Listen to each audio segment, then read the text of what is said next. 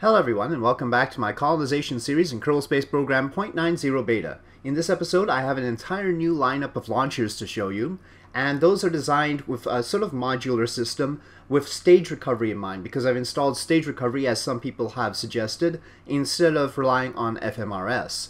And that's led to a different sort of configuration for the rockets, because to take advantage of how stage recovery works.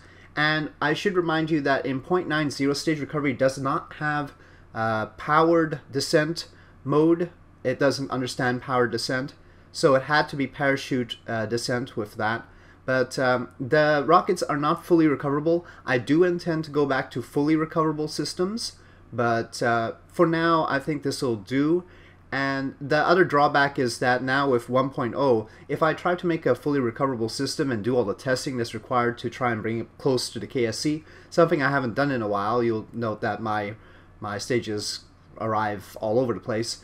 The reason is because I haven't been willing to sit down and do all the testing necessary to get it back to the KSC exactly, because I know the aerodynamics are all different in the newer version of KSP, and I'd rather focus on getting stuff done in that version. So that's sort of the hang up there.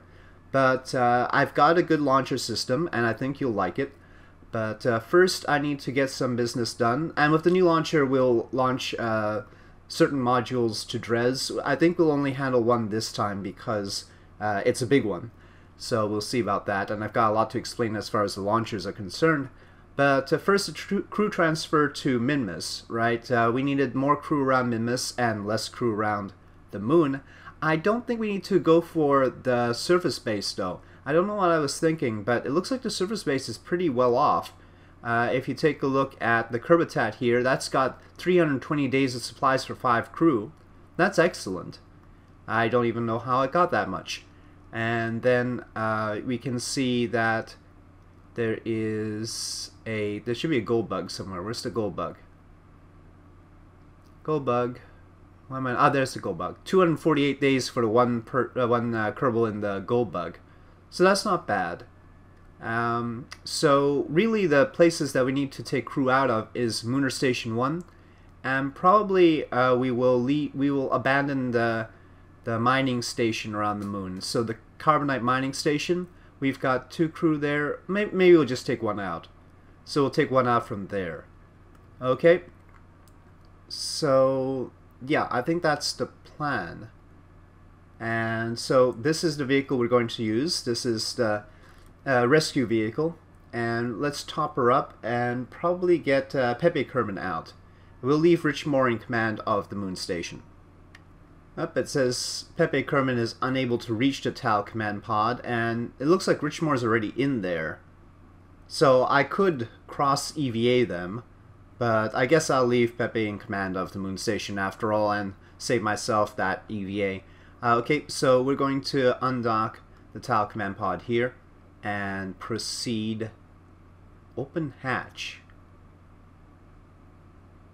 Oh, well, that's because, okay. Okay, anyway, undock. Rescue pod. Oh.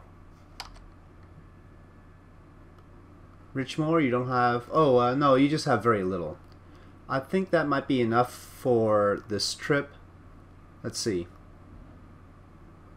3 days. Yeah, well... Let's get a little bit more in this. Hold on, let's back up and then redock. Should have thought of that. Okay, so just a little bit more in terms of supplies would be nice. Not from there. Not from there. Well, this supply ship is pretty much done for. Yeah, we should undock this and get a new one. So add that to the list of launches we have to do. Okay, once again, seem to be running out of everything, but this time we have 5 days. I'll take that.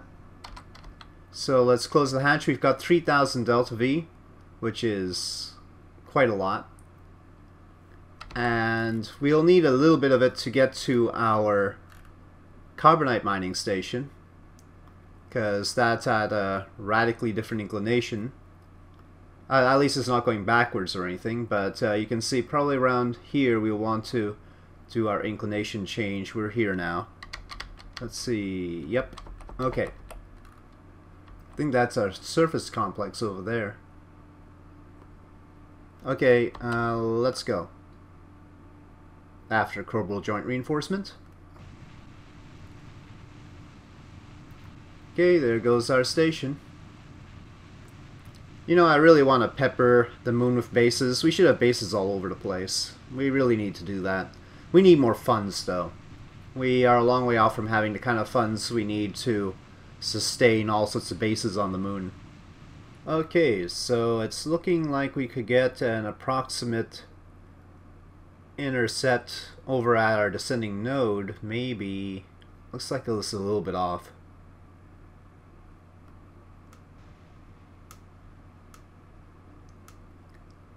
Oh no, it's getting there. Okay, good.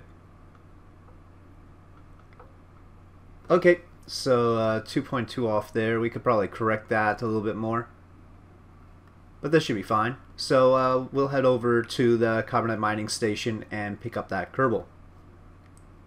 Okay, we are now in render range of the Karbonite mining station. We have a closest approach distance of under 400 meters thanks to a 3 meter per second burn on the opposite side of the planet, or moon. Open shield, open hatch. I'm confused. Open hatch? Huh. Maybe that's a Kerbal transfer thing. I don't know. Whatever. Anyway. Maybe it's something to do with the way I upgraded the series, that I have both open shield and open hatch, maybe.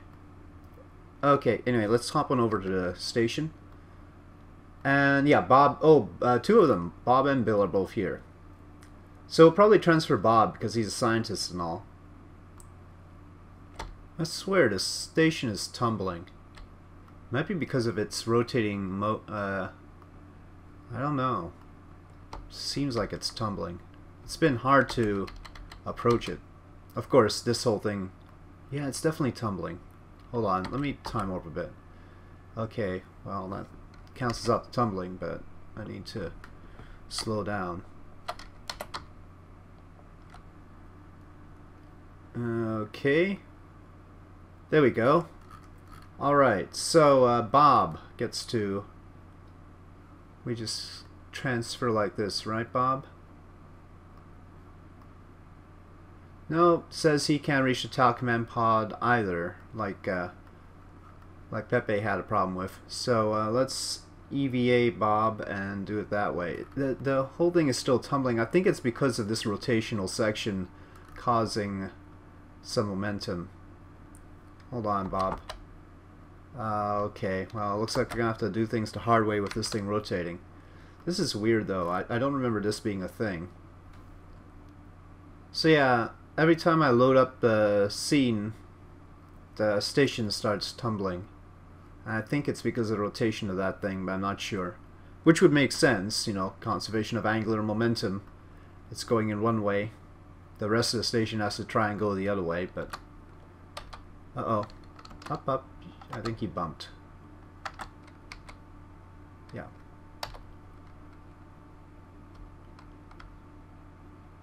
Okay, board. Alright, well now we've got two Kerbals in the command pod. Okay, very interesting. I had to leave Kerbal alone for a bit as the stuff transferred, and you can see that the station has developed a bit of a rotation. And so, yeah, that is a problem. We're going to have to, in future space station designs, we're going to have two rotating habitation rings. So that's going to have to be a thing in order to stabilize it. I guess we'll just have to mount them in opposite directions in the VAB, since I don't see an option to invert the rotation here. Okay, but for now I'm just going to use time warp to stabilize and undock this command pod.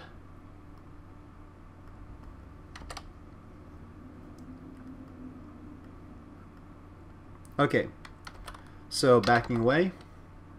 I mean, presumably the reason that I have this rotation is actually because the station doesn't have SAS on, but that doesn't have any operational SAS modules? Oh, there's no pilots on board. Ah, that's a problem. Okay, and there wasn't any pilot on board. When I originally built this station, Bill and Bob were both qualified to command stuff. They were essentially pilots. But since the upgrade to 0.90, neither of them is a pilot. So we're going to need to send a new pilot up here in order to control this thing. So that's the problem. Anyway, Karbonite mining station now with one crew and tumbling a little bit has 238 days worth of food, water, and oxygen. Lunar Station 1 has only 150 days, but our focus is now on this, which only has 5 days. So we need to transfer to Minmus within 5 days and dock up with the two Bullwinkles. Alright, so let me plot for that, and then I'll show you what I've got. Okay, so what we've got here is a very strange transfer from here. And of course this is not a Hohmann transfer by any stretch of the imagination. And that's because if I had to wait for a Hohmann transfer, I'd have to wait for the moon to go along in its orbit for a bit in order to get to the right phase angle. And that would take a while and probably outstrip the resources that we have on board the Tal Command Pod in order to feed our Kerbals. So we have to go a little bit fast, well, a lot faster. And that means when we get to Minmus, we're going to have to burn a lot to slow down. And so, yeah. Why do we have not much... Oh, this is the wrong thing. Huh, okay. So I plotted all that for the wrong thing. Darn. Okay, let's not transfer the Karbonite mining station. Let's transfer this. So, let me plot that again, and then I'll come back to you. Okay, so I've replotted everything, because just copying the numbers wouldn't work.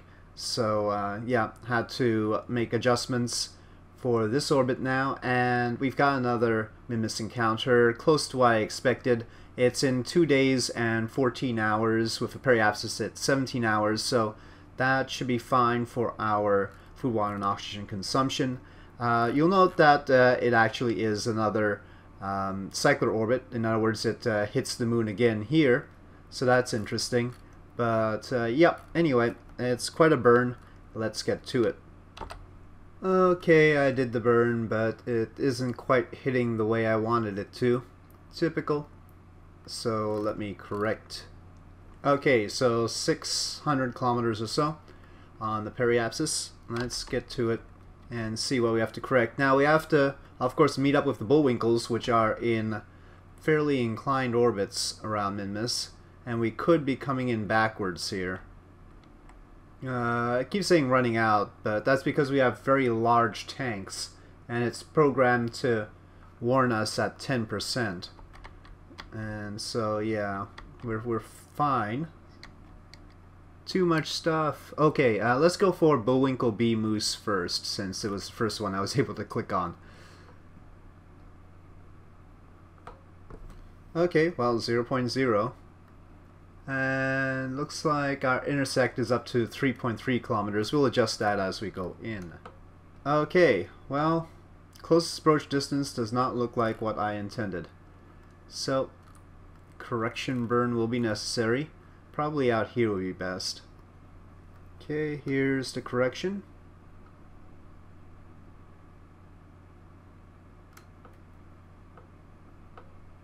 Okay, and that's the closest approach distance I wanted. Alright, so let's meet up with Bullwinkle B.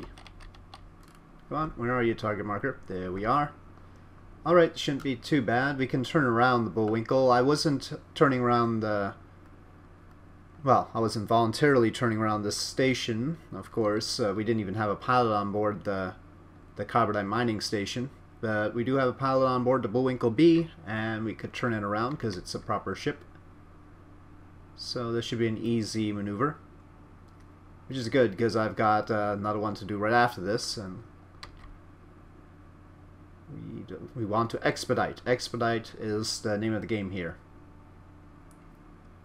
Okay, this time we should be on a fly straight in, which is a lot easier than trying to deal with the Karbonite mining station, which I didn't realize would be tumbling like that. Okay, a little Kerbal in the background there.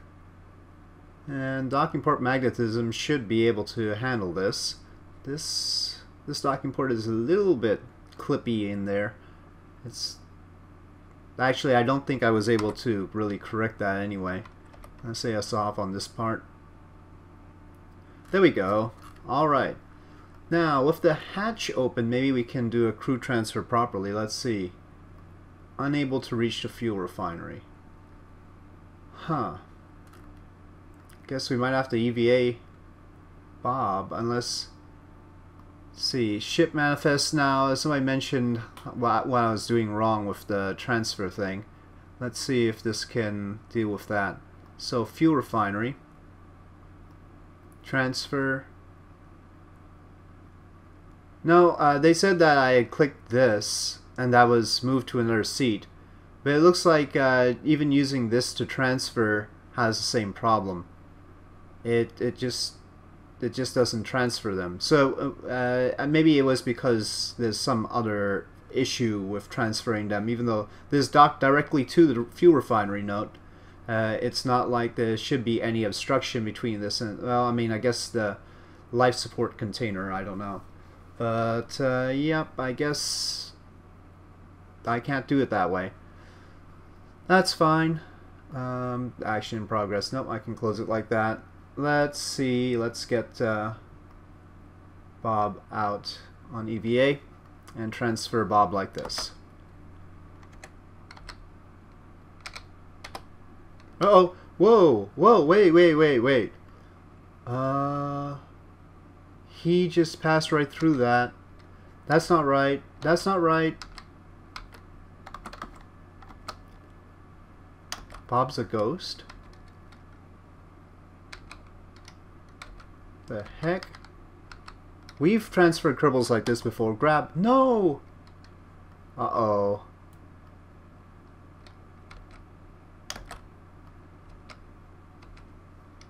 Come on, Bob. Tell me you can bump into something. Okay, yeah, you can bump into something. It's just a fuel refinery. The fuel refinery's glitchy. I think I should reload the program, maybe. Let's get Bob back to the tile command pod, and then I'll reload the program. Well, you can board something. So we can't transfer them any other way, and we can't EVA them to this thing.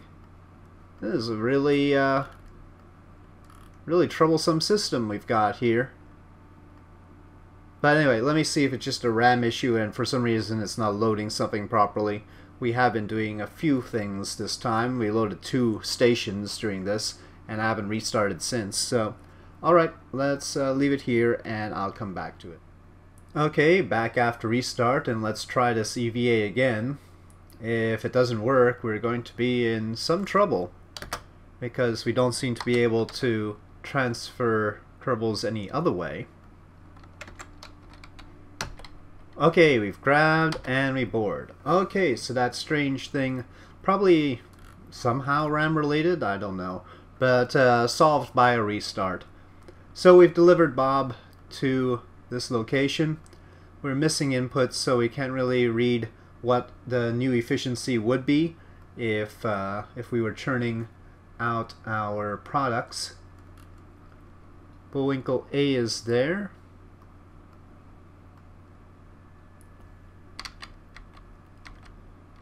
Should be able to... it's going to be a while before the Bullwinkle A can catch up to us. Okay, so it's going to be a whole orbit that we have to wait. So it looks like to transfer from the Bullwinkle B to the Bullwinkle A takes about 6 meters per second. Not much. So that's good. Very positive for our future operations.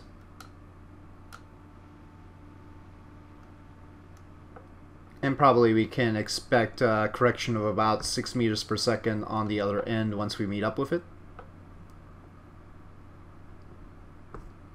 So I guess this has already processed everything it can from this thing. Yeah, it's already processed the ore, and I don't think it carried substrate up. Still a little bit of substrate in the whole equation. Maybe it is something for our new arrival to help out with. No, I think we needed another input in order to process the substrate, though. We still seem a little bit off in some angles. It looks pretty good, but closest approach distance is pretty far. I don't see why we would be 8 meters off. I'm just not seeing where that 8 meters is. So that's a little bit worrying. I mean, we're already below the closest approach distance that's listed there. So I don't get it. I don't get how it gets that closest approach distance at all.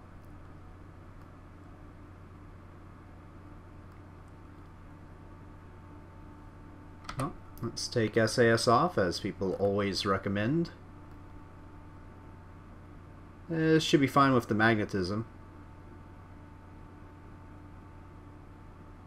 There we go.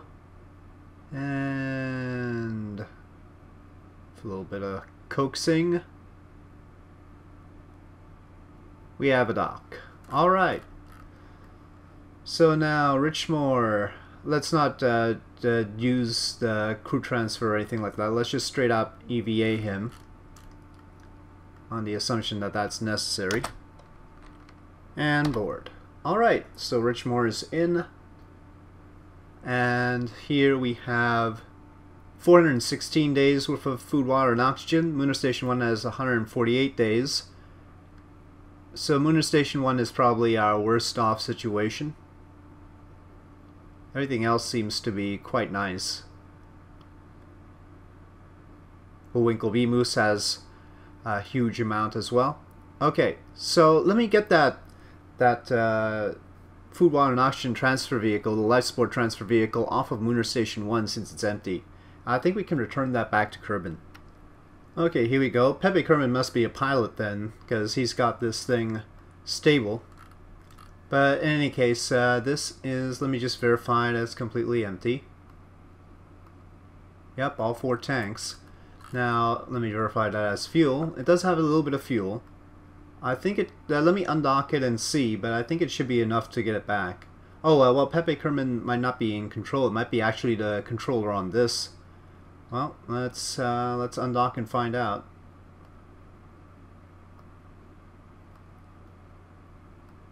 Nope, there still seems to be control over here. This has electric charge, monopropellant, and liquid fuel and oxidizer. It has 355, so, I mean, it doesn't have parachutes, so we weren't going to actually recover this. But we can bring it down and dispose of it in Kerban's atmosphere. So that is what I'm planning to do here. Well, let's have it go in proper style, retrograde. We'll leave the solar panels out though for extra effects. So our equivalent of, not a Dragon capsule because those actually get recovered, but an ATV, Progress, something like that, except that this made it all the way out to the moon. And lost some solar panels, docking maneuver failure, I believe.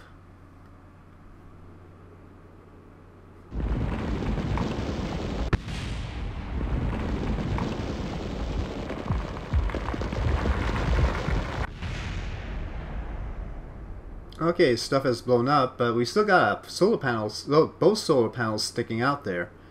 Wonder what could have burned up before the solar panel. An RCS thruster block and Illuminator Mark 1.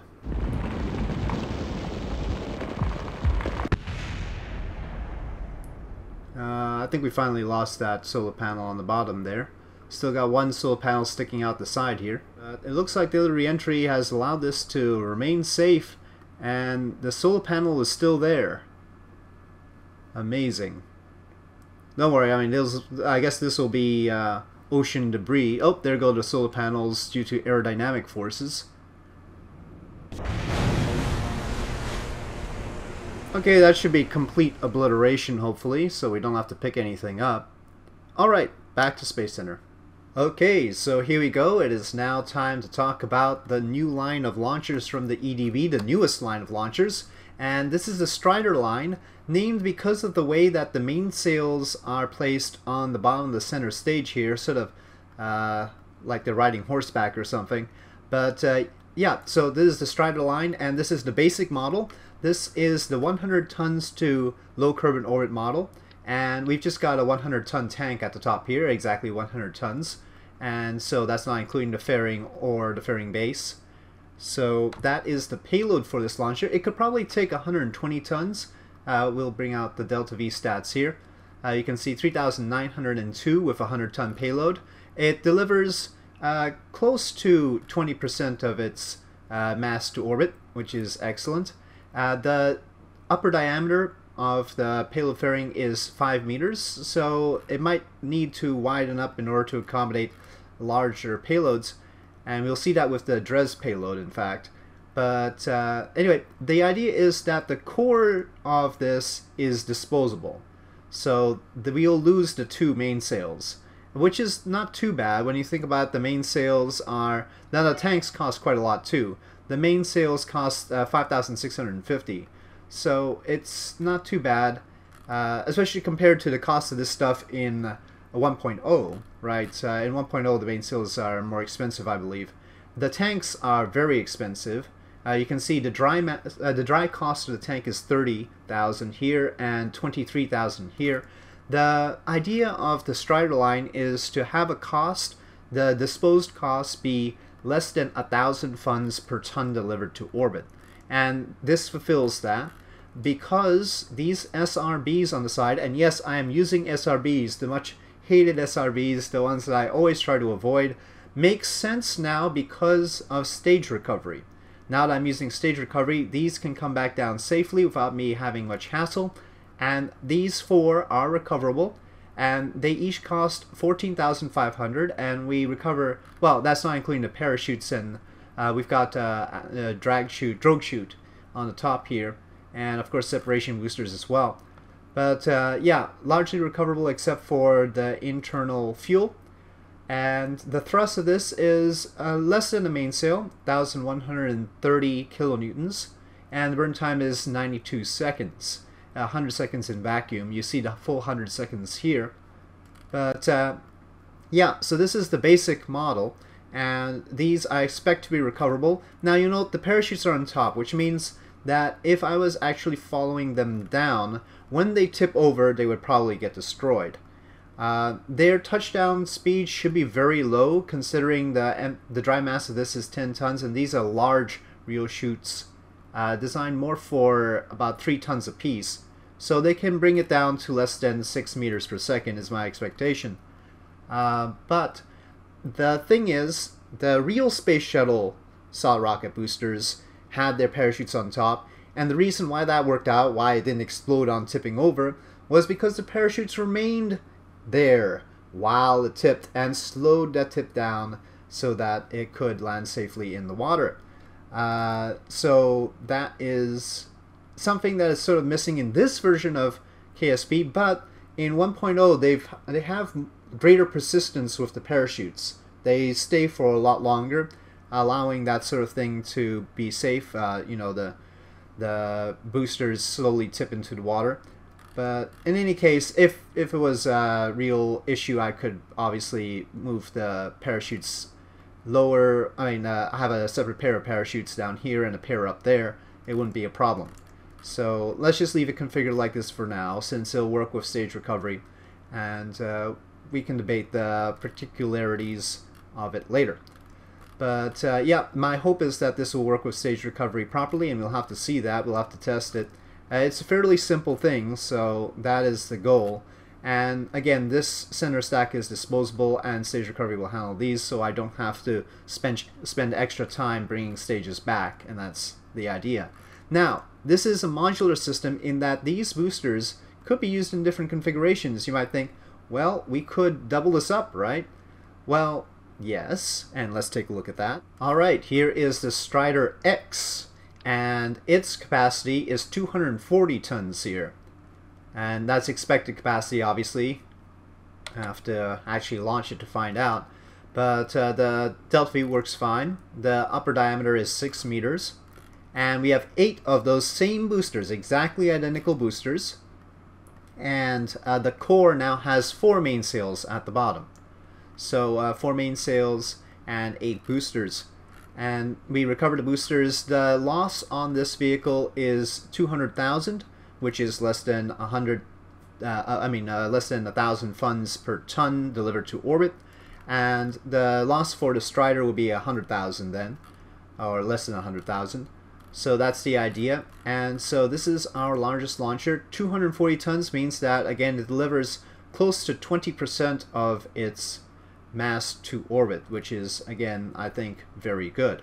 Now bigger isn't necessarily better. We will have small payloads to deliver, such as supplies, and so we can't be using the Strider and a Strider X all the time. So what about downsizing the whole thing?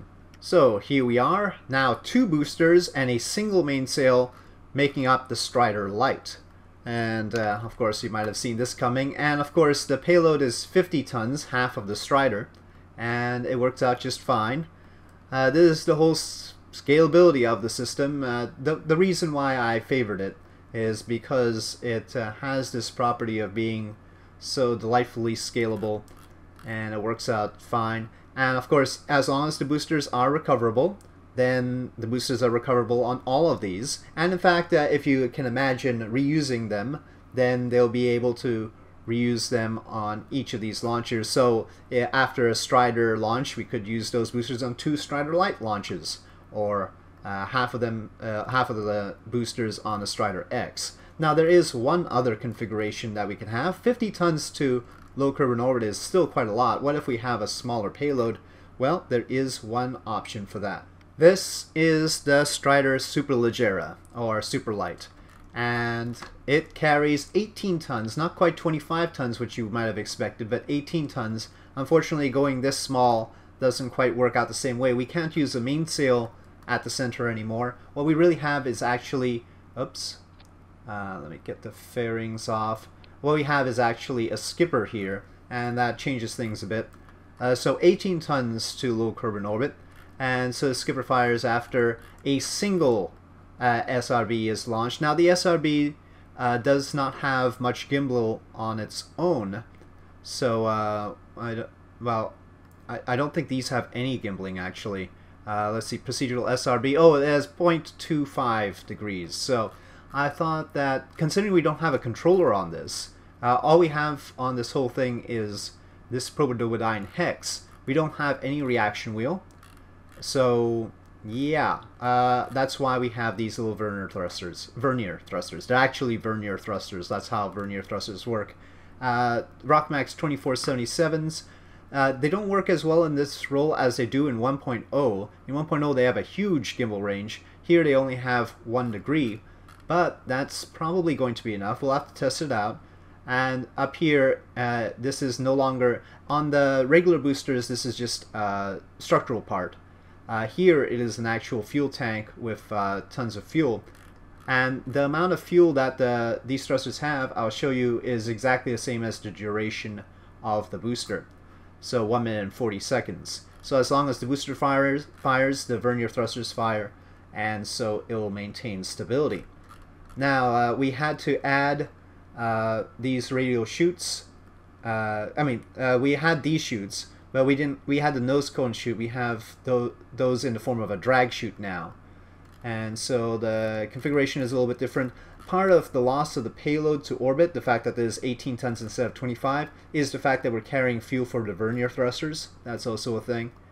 So yes, but this is the Superleggera version of the Strider. Come on, little fairing. Not that I have to pack it up right now. We aren't using it.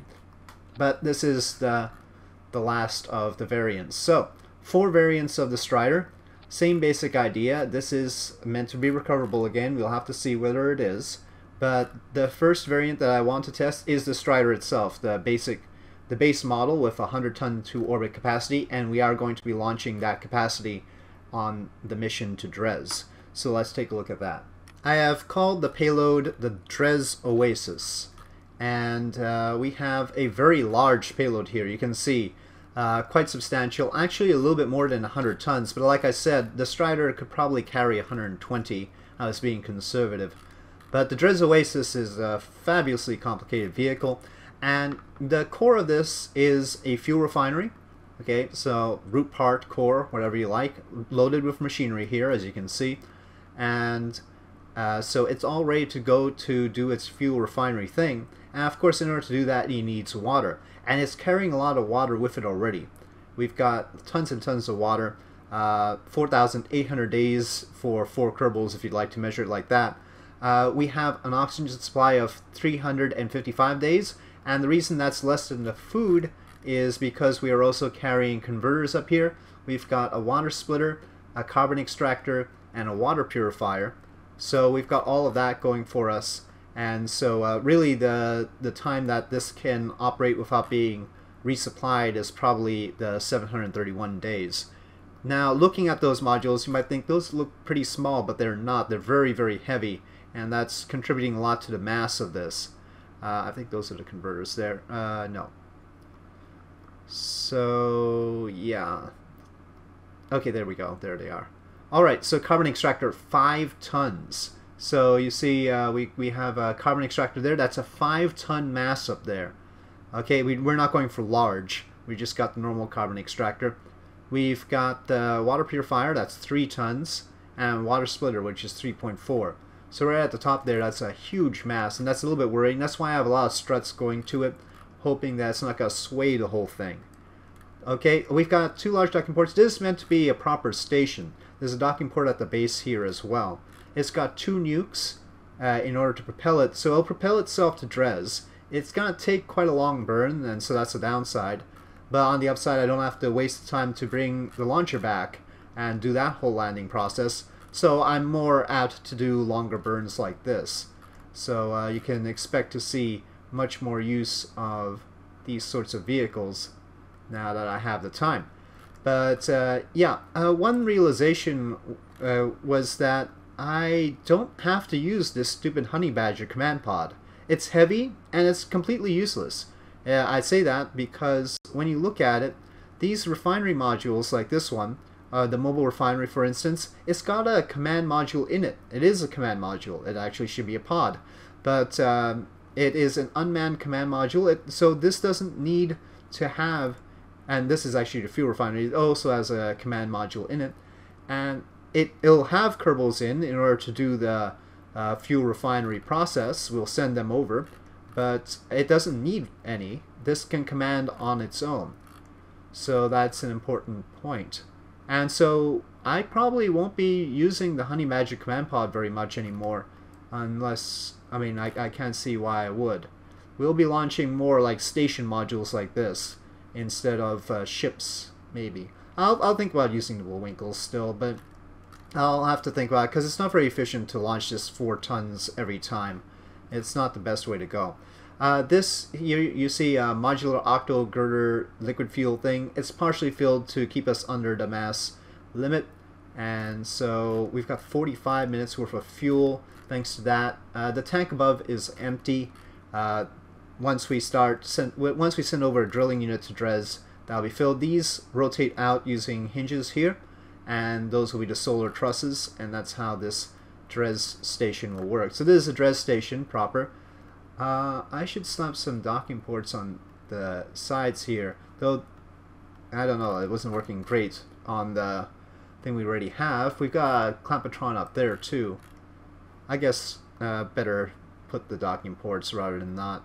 Okay, there we go. We've got docking ports over there, and let's see how it launches. Yeah, yep, okay. Let's see how it launches.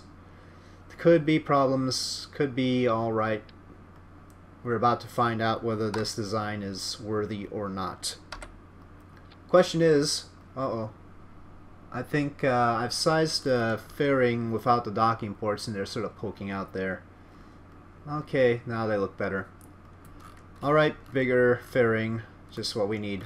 Let's try and drop that. Well, dropping it off early, we'll have to watch out for that. Alright, let's try this. Who should we send over? Obviously, scientists are necessary. Let's just, and I don't know, well, we really don't need a pilot if there's an unmanned command module there. So Philly and Sherlock, and we have enough stuff for a lot more. I guess we can, Ryland does not seem to, lots of courage on that scientist.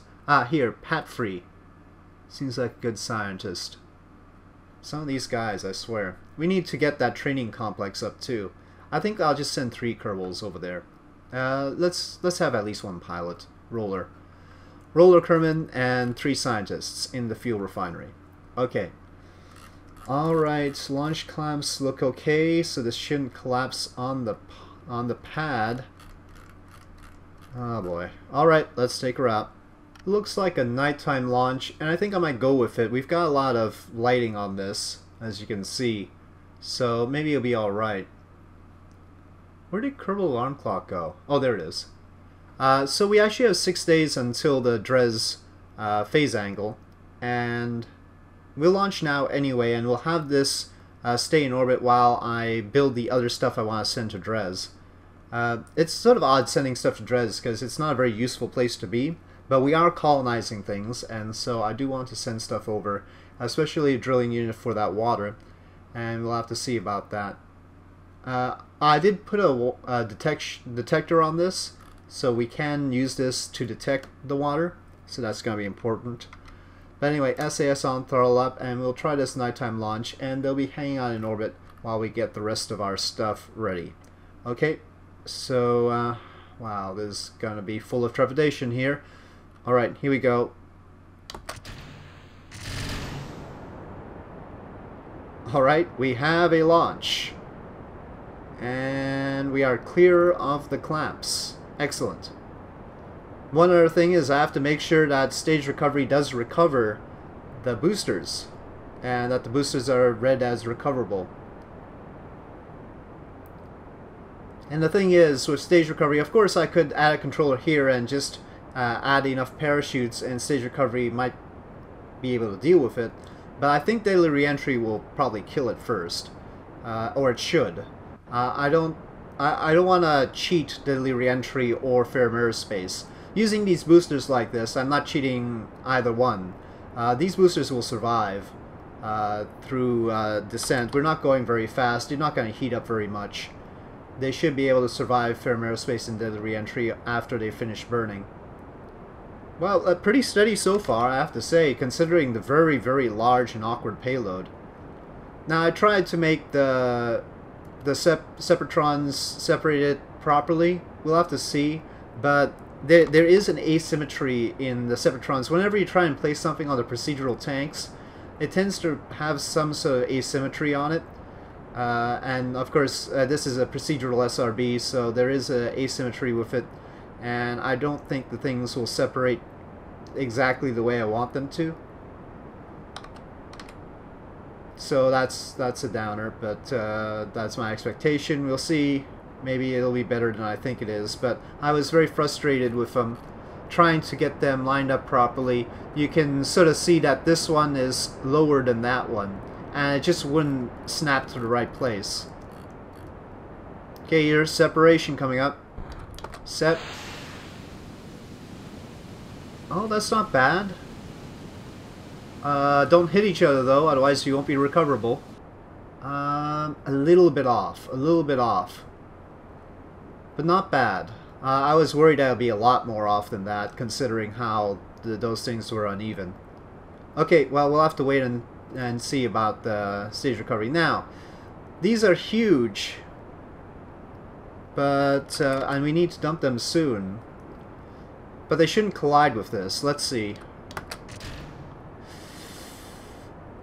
Okay, clean. They're off. Alright, excellent. Because, yeah, we needed those off to have the Delta V for orbit. Especially with heavier than 100-ton payload like this.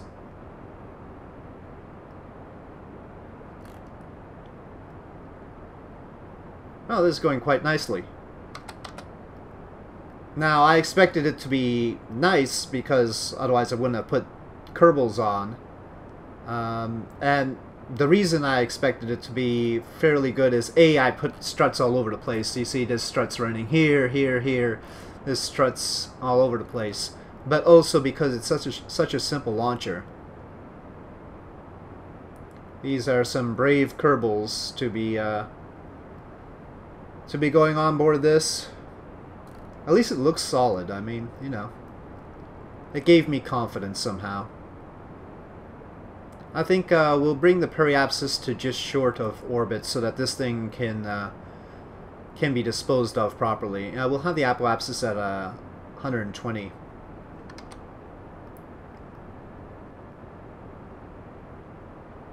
This thing does not have a controller on it or any frills at all, really. So once we decouple, we wouldn't be able to control it. So we have to have the periapsis low. It doesn't even have Verners, so we'll have to use a little bit of thrust in order to turn once we get to apoapsis. Probably should have started this earlier since I'm going to be using the payload's tiny little nuclear engines to do the rest. Okay, that should be a good descent orbit. Let's separate and immediately start running these.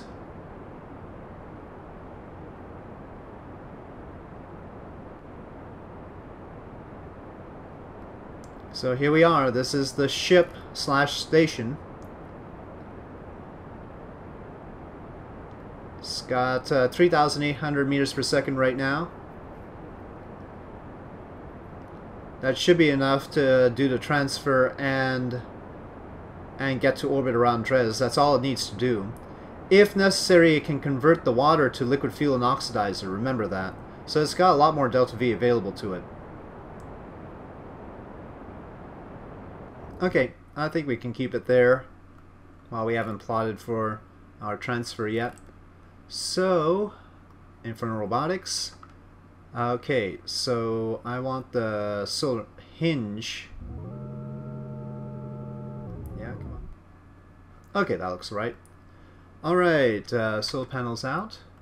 Hopefully all action grouped. Yep, they look all good. And then we can rotate them as well if we need to. We could rotate them in line with the station, or otherwise probably more preferable to have them like this. And oh yeah, I forgot to mention, I did unlock the technology to get the large solar panels. We hadn't unlocked that yet, so I did have to unlock that. It cost, I think it was 160 science, and I unlocked this, so yeah. Very good. I could have had the fuel tanks practically empty and just used the water to refuel them, but I wasn't too sure about the conversion rate between water and fuel, so I wanted to be cautious about that. But there it is. That is going to be the largest segment of our Dres mission, I believe. So, unless I come up with something in the interim. And so I hope you like that. Okay, hold on a sec. I did my closing spiel, and the game crashed when I actually tried to go back to Space Center, so I had to hop back in to make sure that everything was alright. And everything was not alright, because listed were only 51 flights instead of the expected 52 or 53, and here we see that we don't have the Dres Oasis. But the Dres Oasis is there if we click debris. You can see it. We have the expected debris, which is the launch stage, but we also have the Dres Oasis itself listed as debris. So we need to take a look at that situation. Also, I forgot to check up on the recovery of the boosters, so we need to do that. But let's check up on this Dres Oasis first. Well, it seems like everything is intact, but can we can control from here. We can rename vessel. Okay, well, we're gonna call it a station. I don't know why this fuel refinery is automatically set to debris or something, but yeah, station, very important. And also important, let's check up on the stage recovery, and indeed, it looks like we got 14,500 funds, and that is pretty much as expected. We didn't get any for the fuel. It says total refunded for the fuel is 0. And terminal velocity was 4.3, so that's what it splashed down at.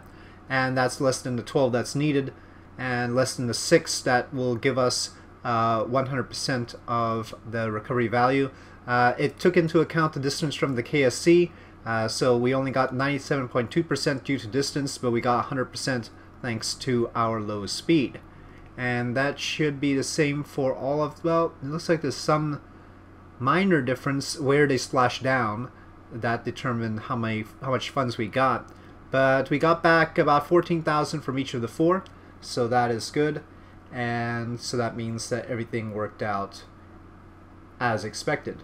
So now everything is alright, so with that I'll say thank you for watching. If you enjoyed this video, please do press like. If you have any comments or suggestions, please leave them in the comment section below, and I'll see you next time.